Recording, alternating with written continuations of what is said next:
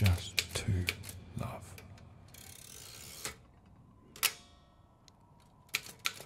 And be loved in return.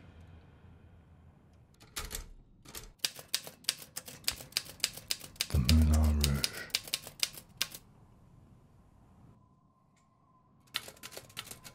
A nightclub. A dance hall. And a bordello.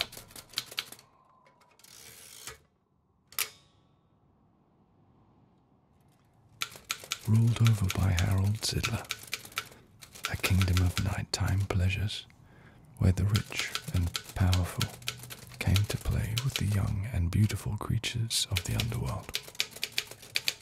And the most beautiful of all of these was the woman I loved, Satine, a courtesan. She sold her love to men. They called her the sparkling diamond.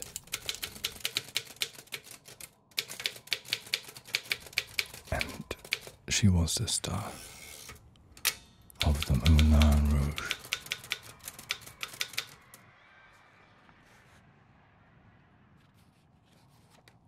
The woman I loved is dead.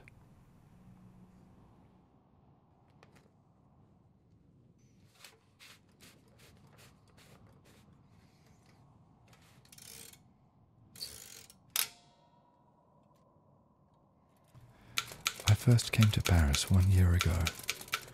It was 1899, the summer of love. I knew nothing of the Moulin Rouge, Harold Zidler, or Satine.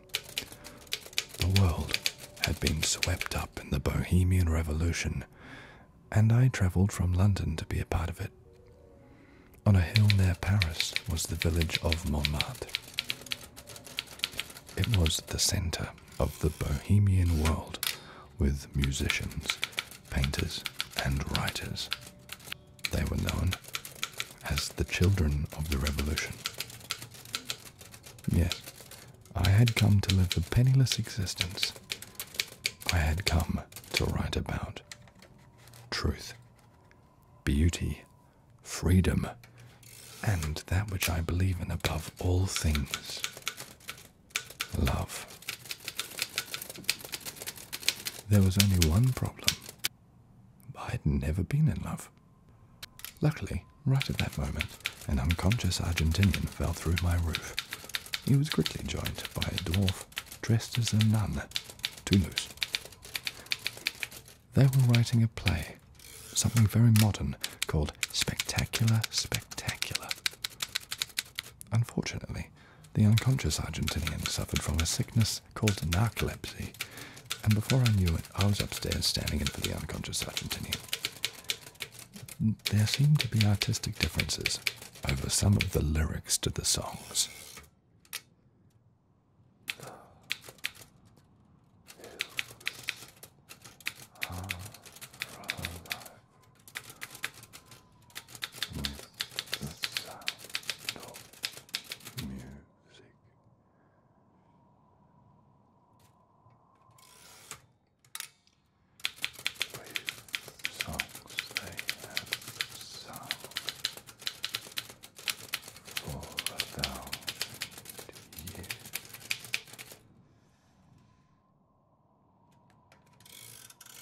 They loved it.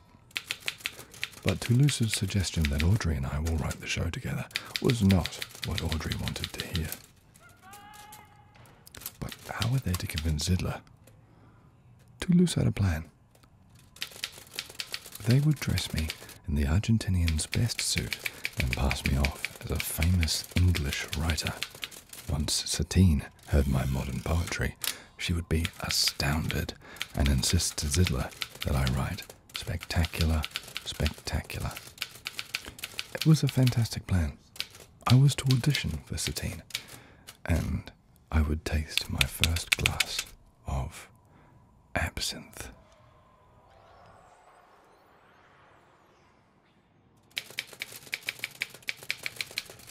we were off to the Moulin Rouge, and I was to perform my poetry for Satine.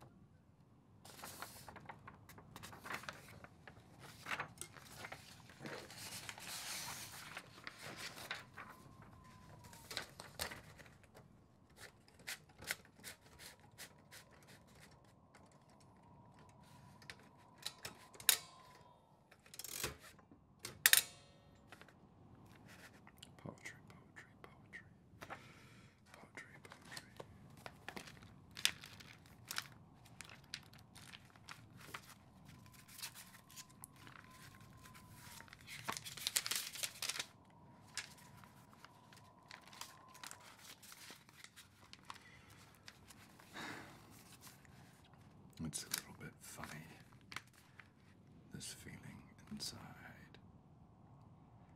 I'm not one of those that can easily. I don't have much money, but if I did, I'd buy a big house where we both could live. If I was a sculptor, but then again, no. Nor a man who makes potions in a travelling show.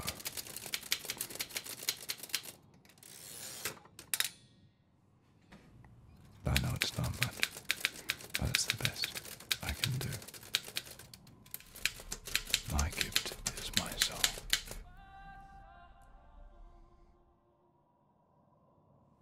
And this one's for you.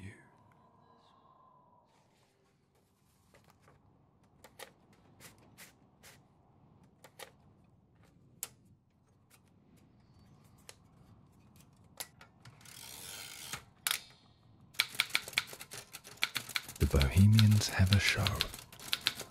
While the celebration party raged upstairs, I tried to write, but all I could think about was her.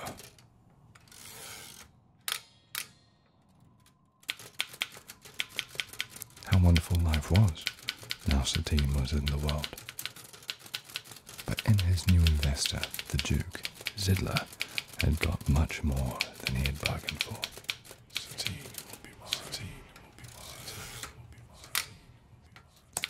The show would go on, but Satine would not attend the Duke's supper that night, or the following night.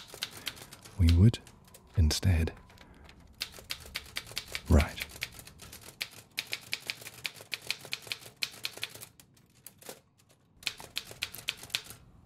How could I know?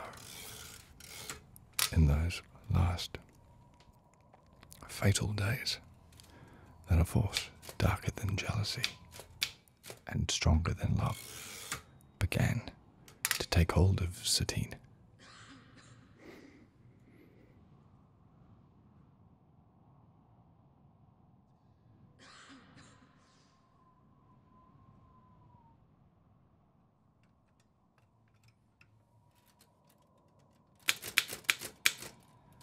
All night, the penniless sitar player had waited.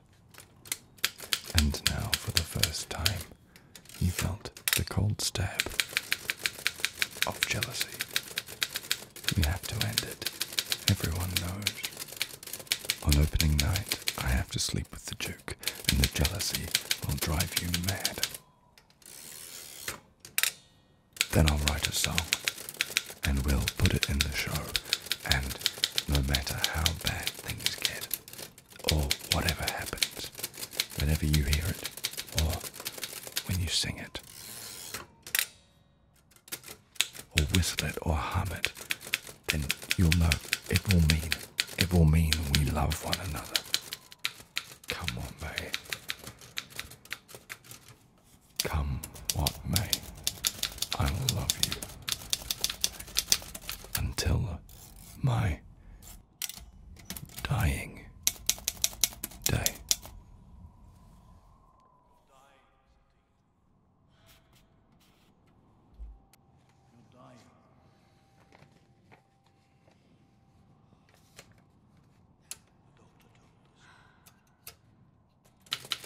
unless you sleep with him tomorrow night, the Duke will have Christian killed, said Zidler.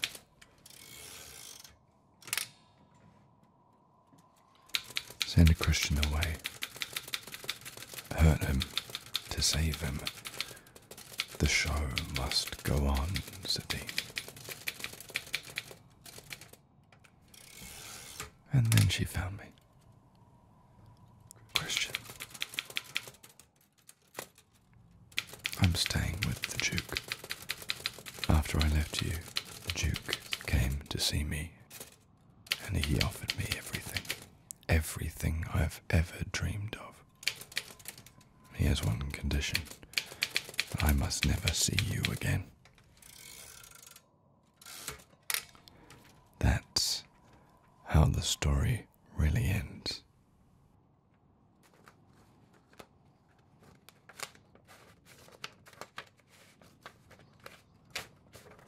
There was only one way to be sure. I had to know. So I returned to the Moulin Rouge one last time. I've come to pay my bill. Thank you for curing me of this ridiculous obsession with love. But as I walked off, I heard Satine start to sing.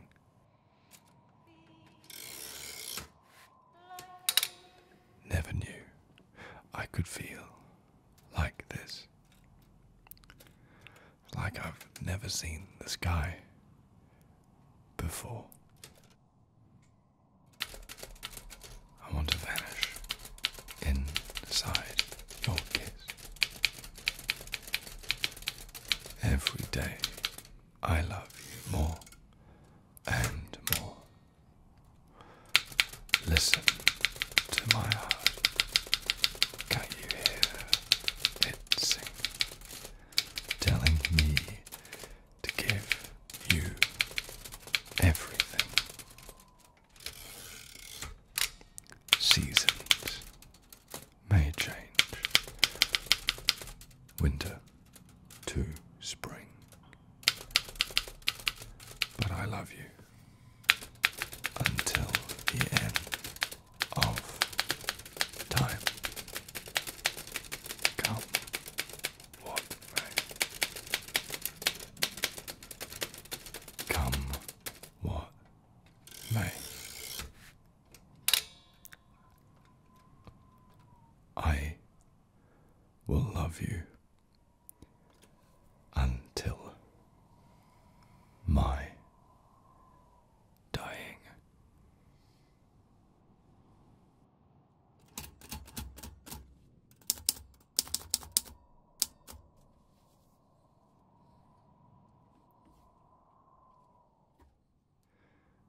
Days turned into weeks. Weeks turned into months. And then, on one not so very special day, I went to my typewriter and sat down and I wrote our story. A story about a time, a story about a place, a story about the people, but most of all, a story about love. A love